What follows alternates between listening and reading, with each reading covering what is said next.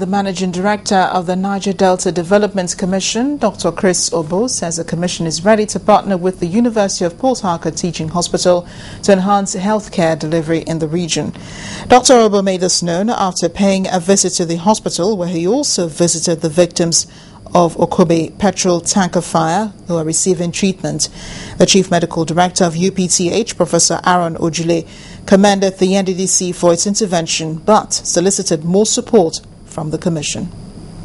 A health agency, we don't produce money, we don't produce anything, we don't have profits, we don't declare profits, so we still depend on support from government and well-meaning people like your agency.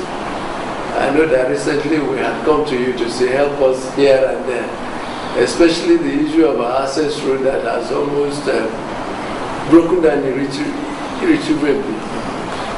If you look when you are coming, you will see that we have patched it severally. You keep patching it and it keeps breaking down. And it's gone beyond patching.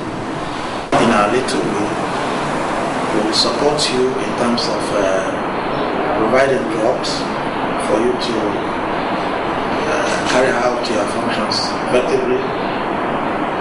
It's unfortunate that we have also not been able to visit you since we assumed office because of the numerous challenges we have had.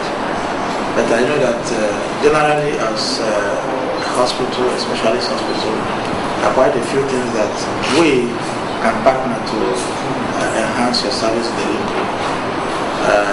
We have just been informed of the challenges you have in labor ward. We will do all that is within our limits and within the available budget to see how we can support you.